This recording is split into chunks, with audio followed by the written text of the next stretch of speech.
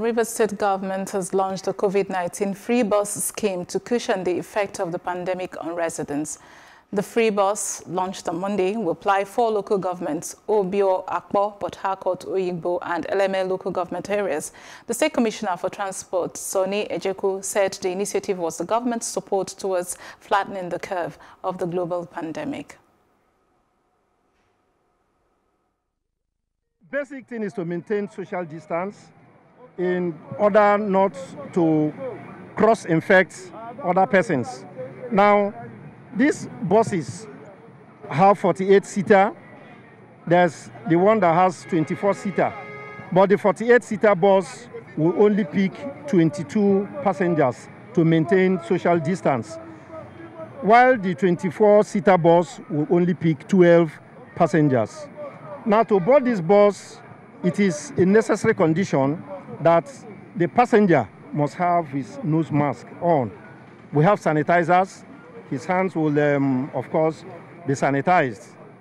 So these are necessary conditions for boarding these buses.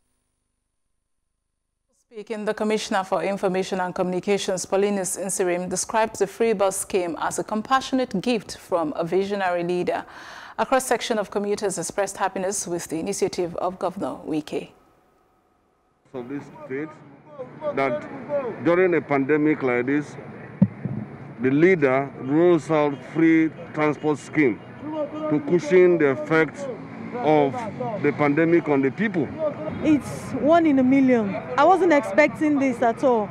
I was thinking there will be a kind of a lesser fee transportation, but it was totally shocking to find out that it's totally free. I was thinking I'll go to all in May, but because of this free bus the Rivers State government have produced, at least I can now I feel good, in as much as the country and the state is facing a lot of challenge in this pandemic period. At least for the government to have come out to produce this free bus, at least it will go a long way, and it is good. We are happy.